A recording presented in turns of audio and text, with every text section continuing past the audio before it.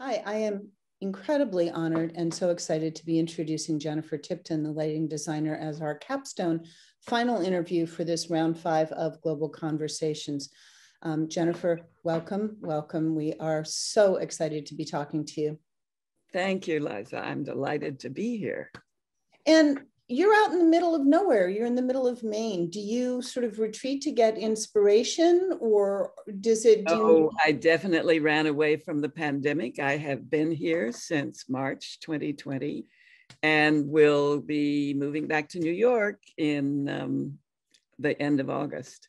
And you have a play opening at Hunter College in September, which you said is a theater in the round, although it's actually square, and it's quite small and intimate, but that's coming up.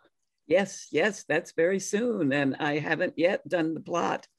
And I haven't done a plot for it for anything in a year. So this is all going to be quite new and exciting. So how much prep time are you actually going to have for this play in September? I discovered not very much because the set designer has been working on the plans. And so they have to get me the plans, and then I have to do the plot, at which point I will send it to my associate to draft, et cetera, and then we are loading it in. That means hanging the lights on something like August 6th. So that's all coming up very soon, and I haven't started, so I'm nervous. How much can you do up in Maine? I mean, you can. I have a drafting table, and I can do it all. I'm prepared. I have spent, many times doing a plot here in Maine because this is my vacation home. And then you've got Intimate Apparel coming up, which is am I correct? That's opera? Yes, that's a small opera being done at the Mitzi Newhouse, Lincoln Center Theater. You've done sort of everything. I mean, you've done Twyla, Tharp, ABT, you've done dance, you've done opera, you've done intimate plays. How does the space inform it? How does the type of performing art change your approach at all? Of course it does, but I mean, no more than each production changes it to a degree. I try to be specific to what I am lighting. If the theater is big, then you have to have brighter lights, more powerful lights. So it really does change the equipment, but it may not change the idea behind the light. Does the fabric of the seats or the architecture of the venue change how the light bounces and how you need? Certainly the architecture does. I mean, one is rarely lighting the seats, though you may be. I mean, in Mockingbird, there is a time when the men in the play do use the aisles, but then I'm lighting aisles and not seats. Usually, of course, the seats are covered by audience. We hope they all are. Every single one. So the color of the seats isn't really pertinent because you have different colors every night with different audience members. No, it just occurred to me from fashion shoots and stuff like that, they hold scrims and stuff like that, and it reflects backlight. And it was occurring to me, some fabric absorbs light, some gives it off. So I was just curious. That's certainly true of costumes and hair and the color of people's hair, actors' hair. So you might have a plan, but you get in there and you see the costumes and you see the actor's hair and you have to adjust a little bit. Right. I lit a dance for the Joffrey Ballet long time ago, and I've forgotten what it was. But in the second cast that came up, there was a redhead. And the light, I did have to change the light a little bit. How does Jennifer Tipton come to be? Where did you start? Did you see yourself ending up here? Take us a little bit from the beginning, and then as things progress for you. Well, I certainly didn't see myself ending up here, but I started. I went to Cornell University, And I wanted to be the first person on the moon. So I went to Cornell majoring in physics.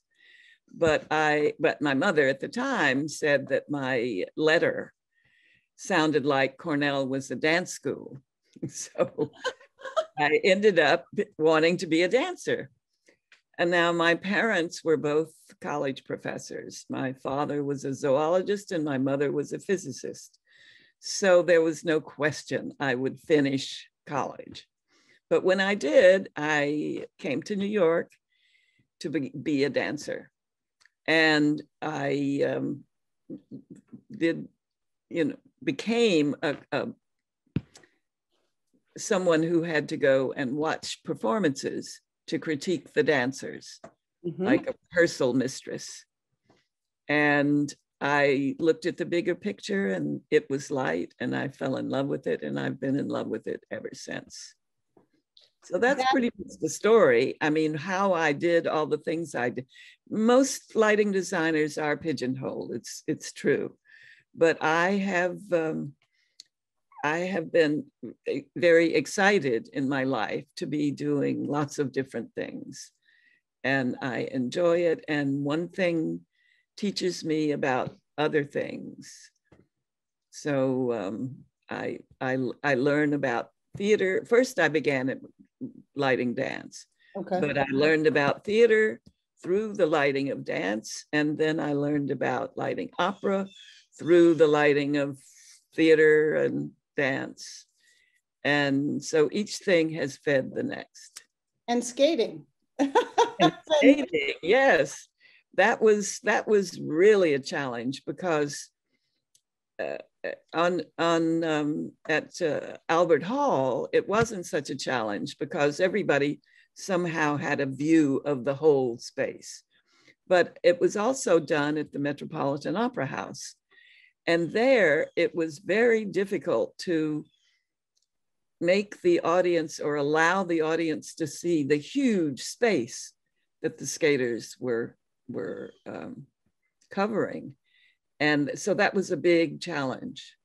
Could you talk a little bit about keeping up with technological advances, figuring out your own advances, how computers have changed it or not changed the lighting? Yes, well, technology, first of all, I am not a technician. And so technology and my knowledge of technology is not very good. These days, I depend a great deal on my associates. But certainly it was very exciting I came from the days when you had all this black cable that you had to lug around and plug in here and plug in there. And you had to attach dimmer boards to electricity. And it was all very labor intensive. But it was so exciting when computer control became part of the mix, to be able to make a cue last for a minute, for 10 minutes, had to have overlapping things happen.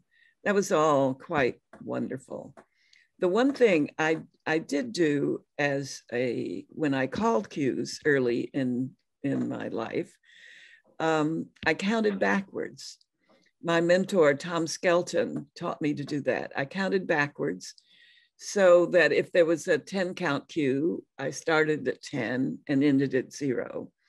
If you start at 1, then you may not remember how far you're going. That's what your count is going to be. Yeah. So I have counted backwards in many, many, many languages, actually, as I toured dance companies over the world, because you could phrase it. You could make it so that the light would speed up and then slow down because you were counting faster or slower and looking at the stage as you counted. So when the computer came along, I said, oh, I'm not going to like the fact that I can't control the dynamics of the light changing anymore. But of course, as it turned out, it's a wonderful thing that when someone pushes a button, the cue happens in exactly the same way every time. That's wonderful.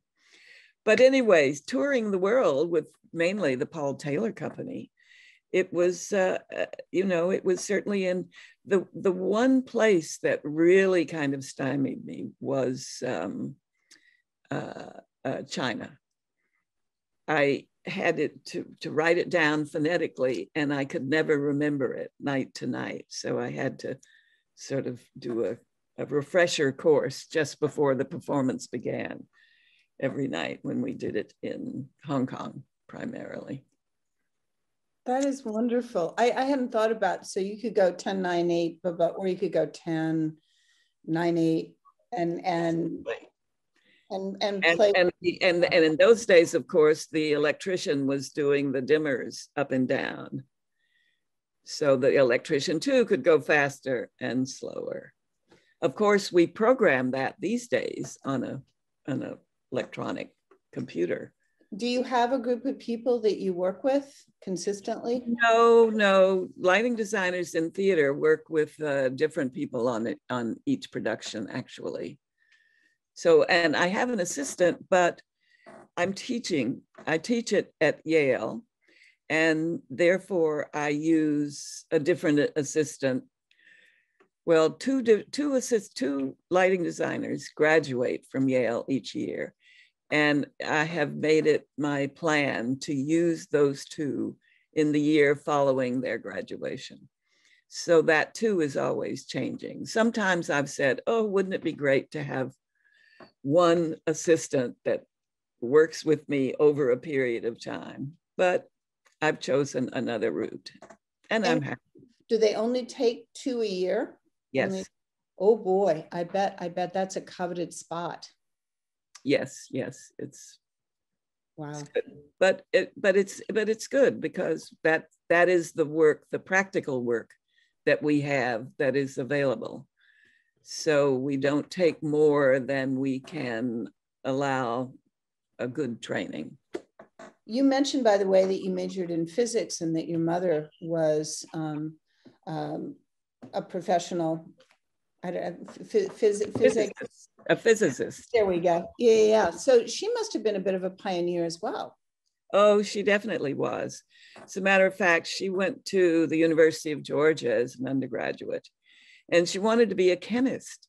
And she went to the chemistry department, and they wanted no part of a woman. So she went to the physics department, and they greeted her with open arms. So she became a physicist. Do you use the physics at all even conceptually when you're doing not really. I mean, truly, I think the most mathematics that I use is figuring out overloads of dimmers. So that's adding, that's addition. That's interesting. That's not true, because I do use angle ideas in figuring out what lights will cover before choosing them. You had talked about college a little bit, and then Cornell being, you applying to it as if it were a dance school, which I think is very, very funny. And then were a dancer for a while, got to New York, and then fell in love with lighting. So tell us from there. Well, I mean, from there, I pretty much, I guess, joined the Paul Taylor Company and toured with that company for 7 or 8 years, let's say. So after the Paul Taylor Dance Company came into my life, there was a dancer who she and I shared a bedroom in Spoleto, as a matter of fact. Her name was Twyla Tharp. Oh my goodness. Started her own company. And I was there, and her recent American Masters for television recently showed all those old dances. Then I kept saying to myself, oh, I was there. I turned on the lights. Oh, that's wonderful. I love that program, and Dancing Out in Central Park, etc. So you shared a bedroom. Well, I didn't light Central Park, needless to say. Right. But you but the indoor dancing, I was there. Can you tell us a little bit about those days? I mean, I just, it seems so revolutionary, but it seemed like she just wouldn't take no for an answer. That's true. That is absolutely what happened. And we just went everywhere and did everything. And she did not take no for an answer. And it was, you know, somehow, of course, doing it, it wasn't earth-shattering. We just did it. This is what you do. This is what you have to do. And as far as being a woman in dance, or in theater, in lighting, that's always one good thing about that is, of the 3 original lighting designers in America, 2 of them were women.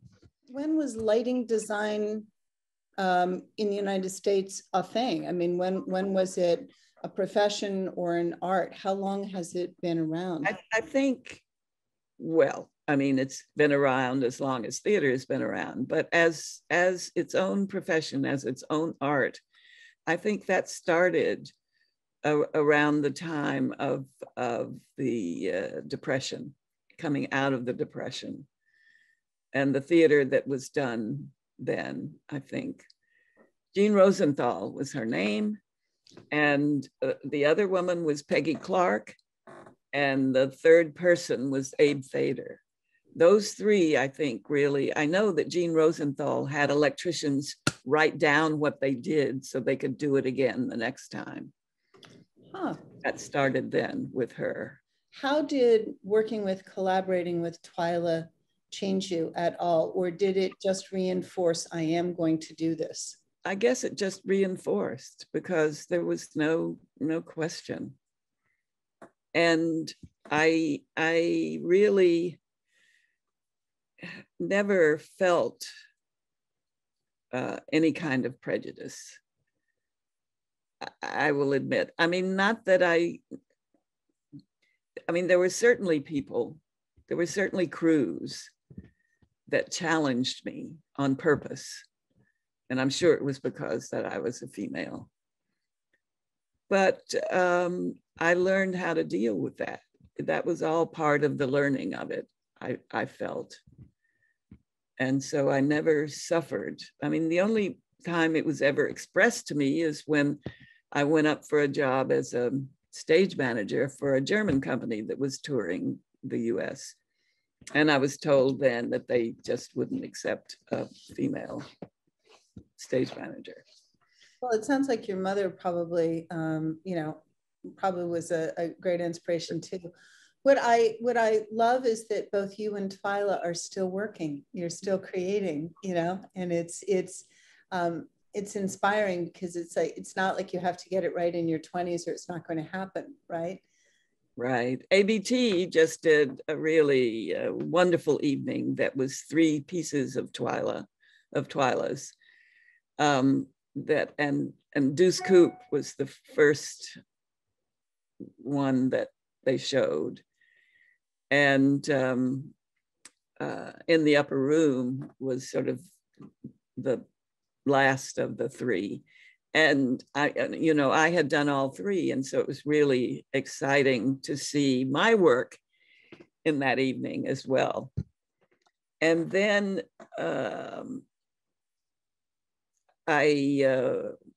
having hooked up with Tom Skelton, he got me involved with the Joffrey Company. And so I toured with them. I worked with them as production supervisor for 3 years.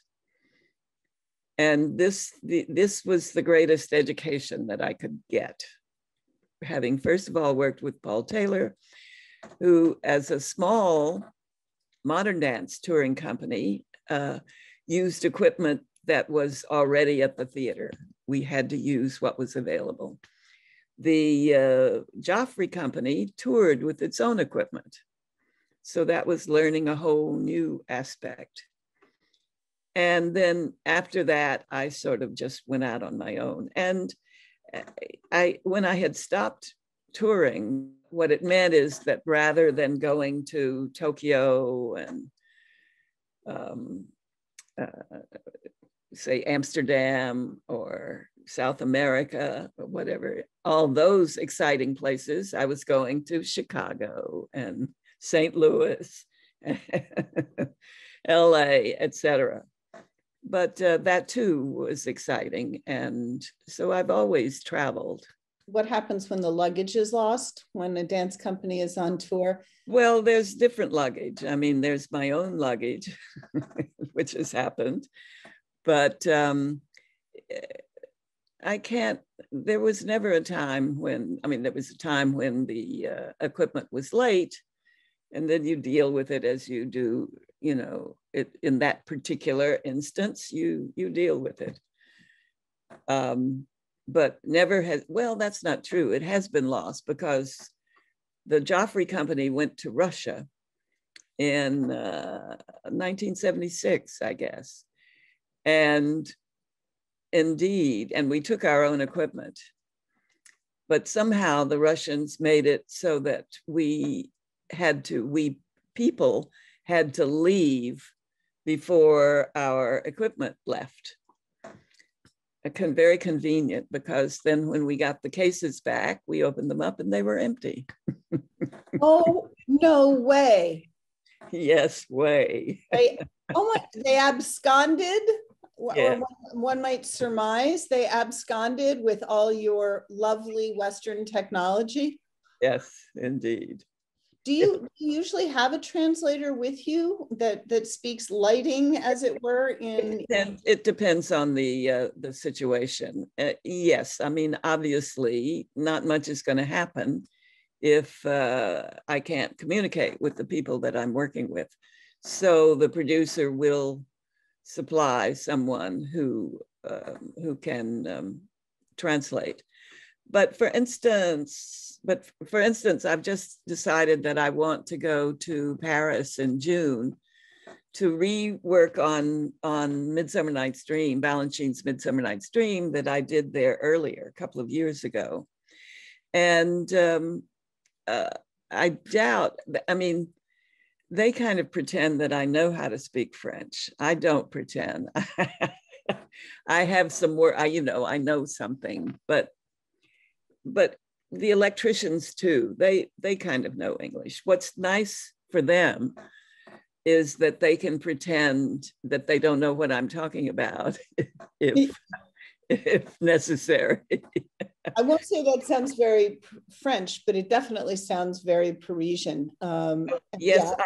I love the way, when I first discovered that when the electricians were always saying, c'est impossible, which I would translate as it's impossible, simply means we don't do it that way. So you're going to Paris to relight a show. Is that for pleasure or mixed business? That's mixed, because they could do it without me, but it has been a while. I'm sure it will look better if I go. So but I have the time, and I thought I would never go to Paris again, and now I'm going to Paris again. Talk about collaboration. It sounds to me like there's no way you could do your job in isolation. Oh, absolutely not. I mean, there's collaboration on so many levels.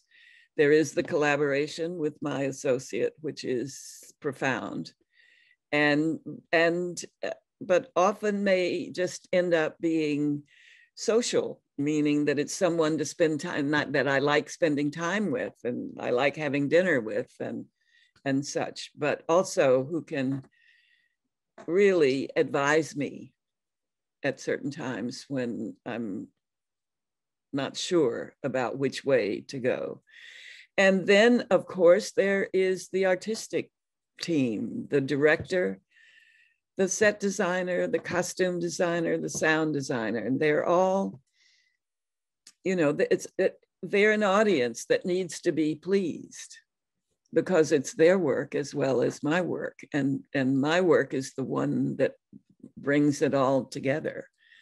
So they all have to have a tacit agreement, if not an actual verbal agreement with what I'm doing. And then there are the people who are working, who are really facilitating it. And given a long life in theater, it's not very pleasant to be arguing all the time. So you do learn, or I have learned, that the best way is to really make it a joint effort and make sure that everybody is pleased in some way. Is there a lighting designer's block the way there's a writer's block? Do you ever like get to a production and do that consultation with folks and talk to the playwright or whoever's written the opera, and just it's not coming to you? There are those times, but technique, craft. I definitely, I have better craft since I've started teaching. In fact, I started teaching and I would say something in class and I would say to myself, if I really believe that, then I should change what I'm doing. And so, which I did. And then, so I felt that my own craft grew much, much better because I was teaching. And I do feel, and I know that there are productions that I have done that the director was not very helpful in bringing any thinking about it. And there are many directors who feel, oh, I know nothing about light. But of course, we all know about light. It's something that we live with all the time. But they'll say that. And then, so I have to depend on myself. And that the craft helps that. I can fall back on the craft. Yeah, fall back on decades. I say, I can do this. I've done this for years. I'd much rather be pushed around a bit by ideas that come from the director or from the set designer or even costume designer or sound designer. I'm happy to have those ideas push me around a bit. Are there any, you can share with us which production it was or not, but super, super happy memories of a particular production that just felt right, beginning, middle, end. It kind of flowed. It was a joyful collaboration. I would imagine that's a huge fizz, a huge. It is. And there have been a few over my lifetime, but the one that I will always remember was early on. It was Jerome Robbins at Spoleto in Italy. He did something called Celebration, the Art of the Pas de Deux. And he chose 5 couples, supposedly each from a different country. And they were basically from a different country, but many of them were New York City Ballet. And each of the 5 couples did 2 pas de deux. So that was an evening of 10 pas de deux. And I love making beautiful dancers beautiful. And that's what a pas de deux is about, really. And so I did that at Spoleto in Italy, which is a difficult place to work. And in my memory of it, there's only one thing that I would have changed if I could have. It was perfect. It was perfect, except for that one thing. That evening was perfect. So that hasn't happened again in my life. What do you do when disaster strikes? And by now you've probably seen it all, but sort of run us through, perhaps earlier in your career, have there been any truly epic flails, fails, etc.? Yes, I feel they have. And all I could do was say, this too will pass. And it does. And you go on to the next thing. I mean, there are a couple of things that there's one thing in particular that I just couldn't, no matter what I did, I couldn't make it look right. I can remember in Spoleto once, this is when the Paul Taylor Company was at Spoleto, that the lights did go out. And it was like a record that we had a live orchestra, but it was like a record slowing down as they gradually came to a halt. Do you have a go bag, like, you know, duct tape and different? Oh yes, definitely. And in the early days, touring with the Taylor Company, it included black fabric, because many of the places where we performed, the curtains, the masking was beige, because black is so depressing. So the schools, they were often high schools, and so they chose beige for their curtains.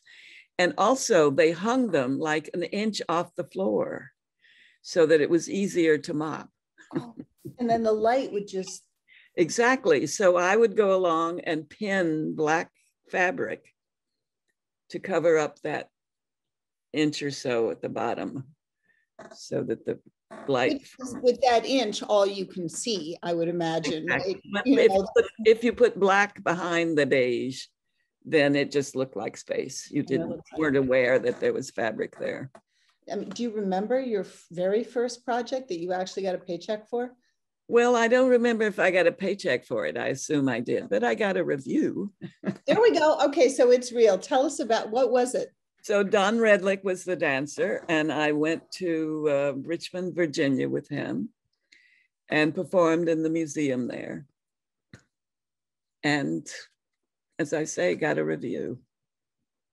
So that was extremely exciting. Do you still have it somewhere? Somewhere, yes, somewhere. That's awesome. I think, you know, I moved in 2016 maybe, and I moved from a loft to an apartment, and I just didn't have space for everything. So I gave it to the Library for Performing Arts, the Lincoln Center. And, you know, it's a big rupture in my life. So all of this that I think I have, I may not have, but maybe somewhere. What inspires you the most? And in the past, but also looking forward, what's actually really inspiring you? Inspiration is a difficult thing to think about, but I certainly know that I love being in the theater. I love watching it gel, shall we say, watching the composition get clearer. That's just thrilling to me. So. And it still gets you year after year. Absolutely, absolutely. Have you established a routine for yourself? Because it sounds like you operate in so many different places, so many different venues, so many different art forms and sizes of audience. Do you have sort of an approach that you follow? Certainly, and I have a setup on the lighting desk that, you know, that I try to make the same for myself.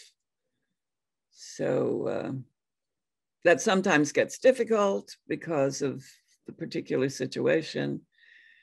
And I always like to be the one talking to the board operator, but obviously if I don't know the language, then it gets sort of diluted. I talk to an electrician who talks to the board operator, et cetera. So how many people are in the sort of chain that it takes to make the lights go up and down?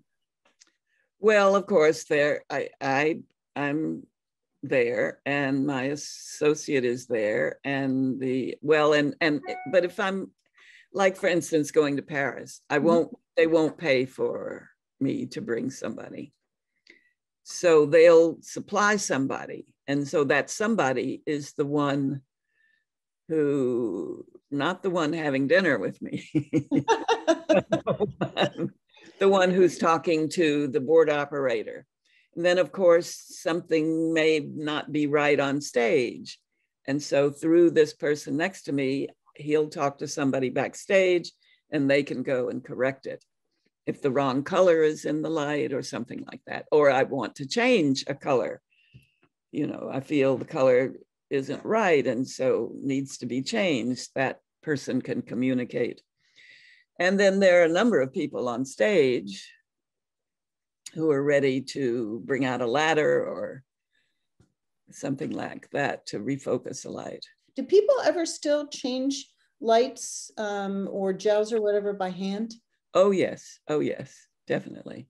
But then that's another situation. I'm going to Paris to do Midsummer Night's Dream. When I did it the first time, I realized it's very complicated and dense scenery. And I needed to light it only with booms. So everything overhead was an intelligent light, which is what we call the lights that can move because the computer tells it to move. But the booms, of course, were, you have to point them, focus them by hand. And what I realized, since it took me about 2 weeks to get all the booms focused, I realized that the crew is not used to focusing by hand anymore. They're used to only having these moving lights that focus with the computer. So that was quite. So there's skills that can be lost, right? Exactly. How to actually do this by hand. So I asked you earlier, you know, what's coming up for you, and it sounds like quite a bit. And I think that you mentioned you're booking out to January of 2023. Right.